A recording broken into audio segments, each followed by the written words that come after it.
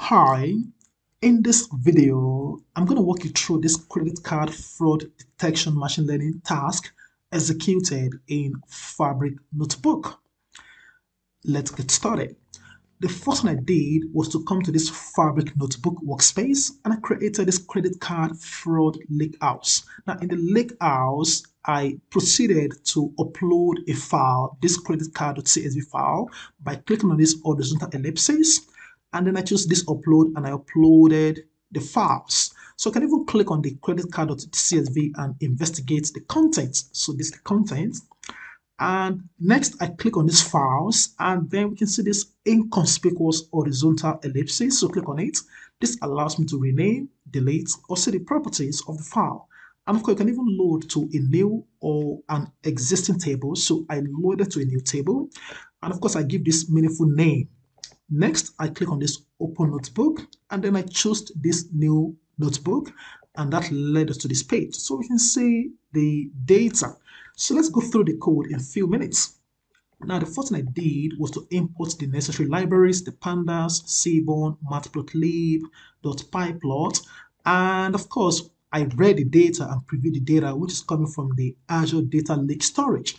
So this is the df equal to pd.read_packet inside open and close brackets and double quotation, I pasted the data path.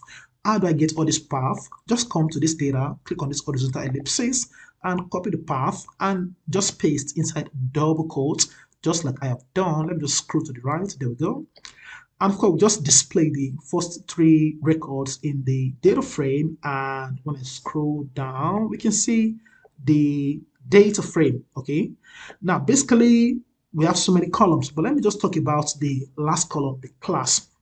Now, we're trying to predict fraudulent and non-fraudulent credit card transactions. So we have class zeros and ones. Now, the one simply represents fraudulent transactions and the zero simply represents non-fraudulent transaction. So let's move on. And in this cell, I access the class column from the data frame and then we use the .value_count to count. So we can see the results.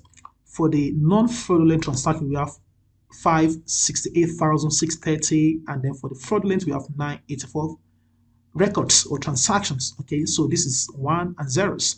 And in the next cell, I use the df.histogram to just visualize the data set. So I specify the bins and then the fixed size. And in the next cell, I use the describe period to see the descriptive analysis of the data. So we can see the count, the mean, standard deviation, minimum, max, and so on. Let's move on to the next cell. So in this next cell, we use the robust scalar, which is from the sklearn, from sklearn import preprocessing, from sklearn.preprocessing import robust scalar.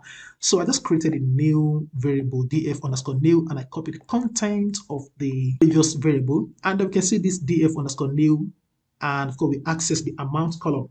Now this is the column in the data frame in which the scales we are trying to apply will be assigned to, and then we have this robust scalar.fit_transform and so on. Now this is where the scaling occurs, okay? And of course this to_numpy is basically allowing us to convert the data into a numpy array, and then we have this reshape. And of course we just visualize the result of the amount column using the ist function. So let's go to the next cell. In the next cell, we also use the describe method to see the descriptive analysis of the amount column, and let's move on. And of course, in this case, just to make sure that our data is suitable for machine learning modeling task, I apply this time normalization to the data, and let's go on. Okay, so then we come to the partitioning of the data into training, testing, and validation sets. So we have the train, test, and validation, and then we assign 230,000 to the training, and then we assign these values to the testing, and then for the validation, we assign this value, and then we analyze the number of instances for each class in the training, testing, and validation set. So we have the print, train, and then we access the class column dot value underscore count, and then we did the same thing for the testing, and then for the validation, and then we examine the shape of the testing, the training testing, and the validation set. So we have the train dot shape, test dot shape, and the val dot shape. So we can see the output here. So let's move on. Next, we come to this cell. Now, basically what this is doing, train dot to numpy, test dot to numpy, and val to numpy, is basically converting the data in a 3 pandas data frame, the train, test, val into numpy arrays and assigning them to these 3 variables that we define: train underscore np, test underscore np, and val underscore np. The next code basically is selecting all the columns of the numpy array from the train underscore np and so on, except the last column. So that's why we have this -1, because the last column is the target column. So this is basically extracting the features. And then we also examine the dimensions of the input and output arrays, the xtrain.shape, ytrain.shape, xtest, and so on and so forth.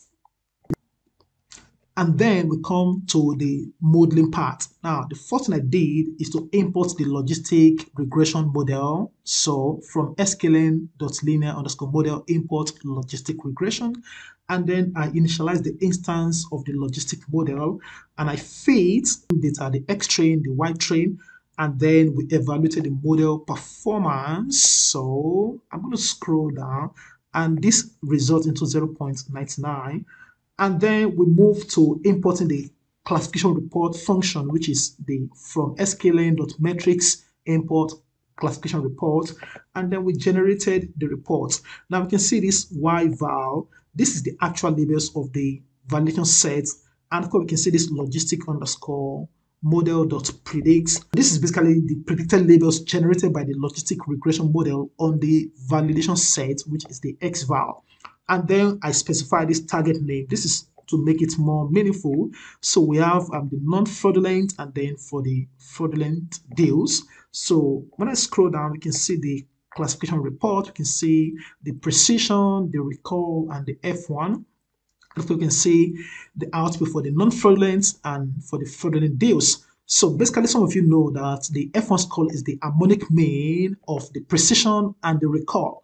So let's move to the next model because of time. So we want to focus on the random forest classifier. So we also initialize the instance of the random forest, and then we specify the maximum depth equals to 2 and the end jobs equals to 1. And then we also feed the training, the X train and the Y train. And then we also generated a classification report.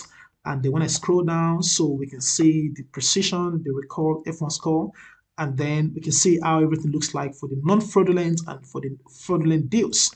And then I proceeded to the gradient boosting classifier. Again, we also imported the necessary model. And of course, this is a variable, and then we initialize the instance of the gradient boosting classifier. And for the N estimator, we set that to 50 for the learning rate 1.0, max depth 1, and the random state equals to 0. And then we feed the model training data and then generated the classification report. And let's move on. So this is the result anyway, the output. Let's move on to the next one.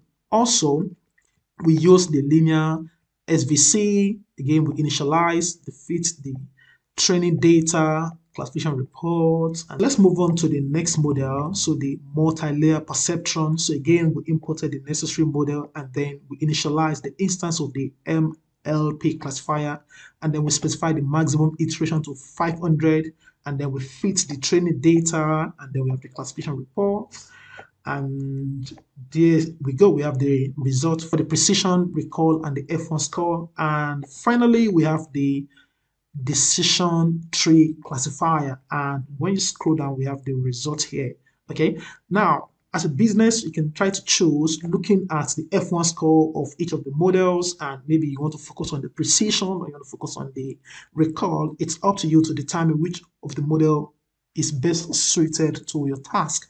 So this is basically all that I've done in this credit card fraud detection machine learning task. Before I bring this video to a close, I want to show you something that is a little bit striking. So now basically as we execute each of the models, this actually generates what's called a run list. So we can see things like the purple B. When I scroll down, we have something called Sincere B. When I scroll down to the next model, we can see Lucid Flow and so on and so forth. I mean, this is quite a neat experience, but let's just see what all this implies. And of course, before I do that, we can see the time, the start time, the duration, the status, and the experiment name.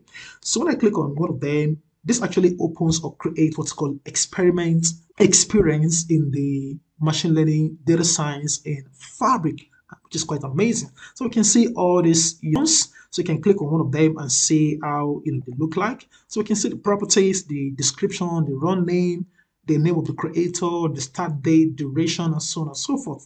And this is quite amazing experience in Fabric data science. So this is basically how I created this machine learning task in Fabric. Now we can also take it further by using neural network to undo data imbalance, but I'm not going to cover that in this video. But I just want to show you a little bit of machine learning modeling in Fabric. Thank you for watching. Bye for now.